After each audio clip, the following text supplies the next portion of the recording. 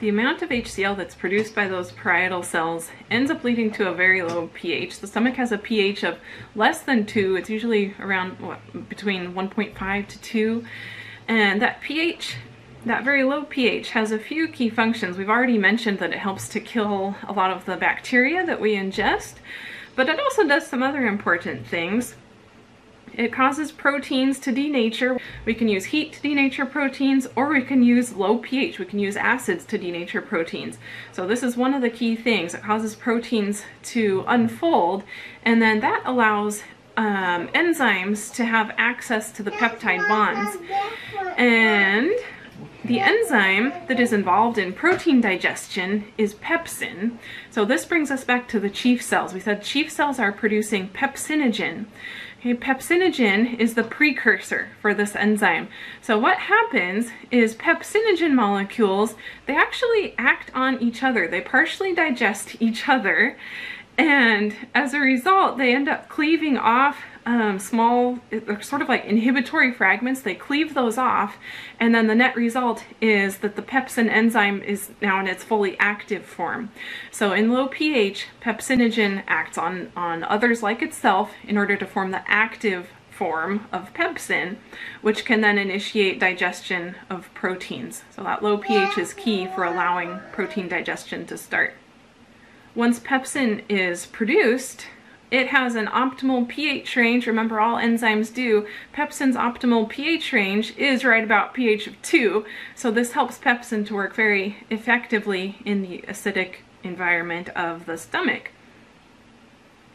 This acidic environment inactivates other enzymes. Remember, we said in the mouth, salivary amylase starts the digestion of starch.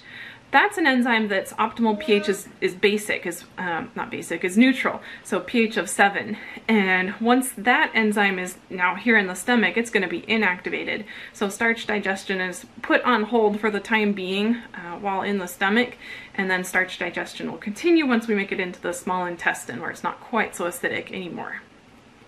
As far as digestion goes, there's not really a whole lot of digestion taking place in the stomach, just proteins. Proteins are being digested. Carbohydrates and lipids are not digested in the stomach. They just kind of hang out until later on in the digestive tract.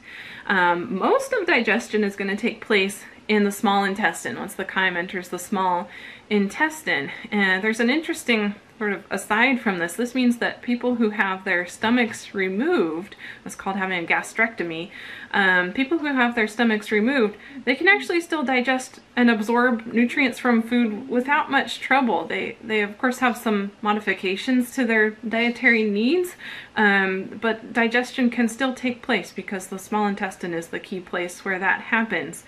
The one thing that is absorbed by the stomach is molecules that have high lipid solubility, and that includes things like alcohol and also some drugs, non-steroidal anti-inflammatory drugs like aspirin and ibuprofen. Those are substances that can be absorbed through the stomach, and this can end up leading to damage of the lining of the stomach. This can lead to bleeding if these substances are used long term, so that's why it's important for use of them to be in limited amounts.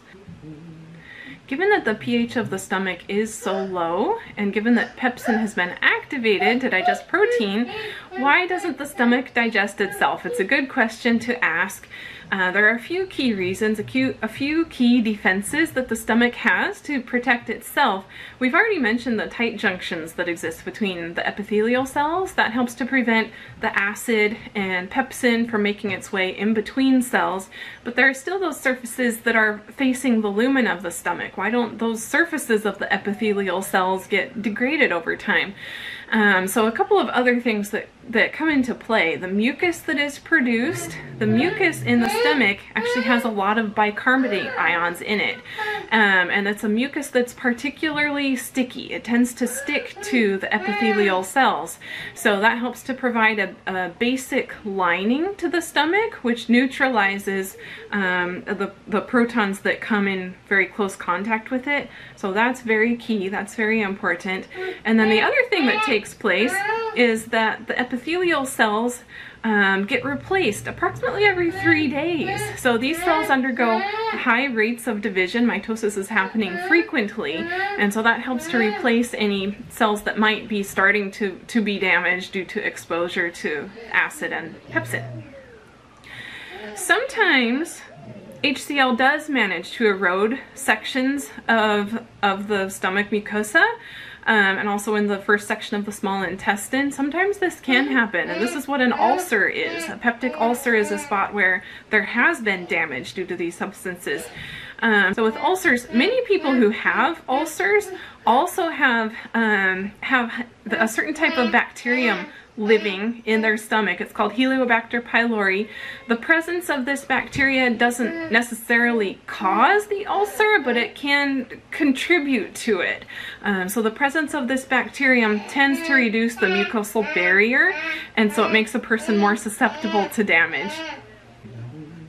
Usually treatment for ulcers involves a couple of key things. One is just to help decrease the amount of protons that are being secreted into the stomach, so it raises the pH a little bit. But also treatment with antibiotics, it tends to be a helpful combination treatment approach. So treating for this type of bacteria will lead to a stronger mucosal barrier in the long run.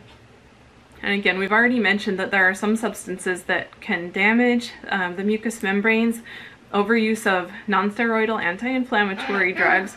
For some people, this is hard to avoid. This is a hard balance. They might have a good reason for taking like ibuprofen for inflammation control, but using it too much can lead to problems in the GI tract, in the stomach specifically. So that can be a balance, a challenging balance for some people to achieve.